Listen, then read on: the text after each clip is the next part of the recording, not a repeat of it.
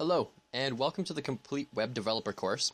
I wanted to take a quick moment and just say thank you for taking the first few steps on becoming a professional web developer. In this course, you will learn a lot of different languages, and that includes HTML, HTML5, CSS, CSS3, JavaScript, Ajax, the JavaScript library called jQuery, PHP, as well as MySQL. At the end of each module, you'll be doing a little quiz just to test your knowledge on what you've learned so far. At the end of the course, you'll be building a full Twitter newsfeed clone using everything you've learned. But to start, we'll be keeping things very simple with the basics of HTML and CSS, and then gradually moving into JavaScript. To get started, you only need a basic text editor. I suggest Notepad++. It's a great free tool, and it's very robust and easy to use on pretty much every system. Getting started, what is HTML? Well, according to Wikipedia, HTML, or Hypertext Markup Language, is a standard markup language used to create web pages, and that's very true. But HTML is more than just that. HTML is not actually a programming language. A lot of people think it is. It's actually considered a markup language.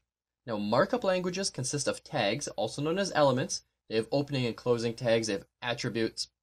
HTML is used on every single web page. If you've ever gone to Twitter or Facebook or Google or really any website, even websites that have Flash on them, such as YouTube, it still uses HTML to embed that Flash in there. And the latest version of HTML is called HTML5.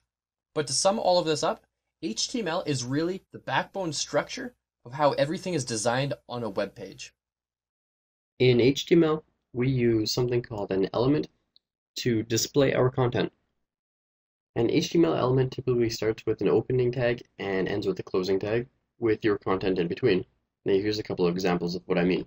You have an opening tag, and this is not a real one, with your example content, and a closing tag. Now what a closing tag has is it's basically the exact same as your opening tag, but after your first hard bracket there, you've got a slash. So as an example again, we've got an opening paragraph tag, my paragraph content, and then closing tag. And just one more, we have an anchor. A is the link, that's the link element, and then our link text, which is what it would show up as, and that's what you would click to bring you to this page. We'll do links more in the future. And then our closing tag.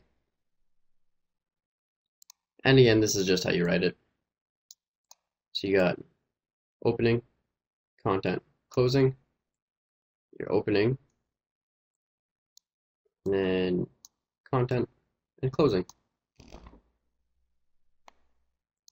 Now if we look at the elements that make up an HTML page, we have our doc type HTML. This is the HTML5 standard. Always use this. And to use anything older, there's not really any point anymore since HTML5 is the new standard. So this is going to be the first line on every HTML page that you ever write. Next is your HTML element, the opening tag.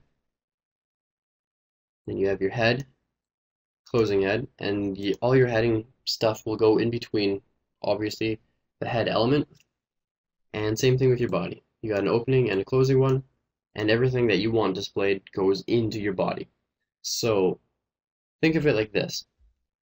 All the brains and all the smarts of your web page go into the head tag.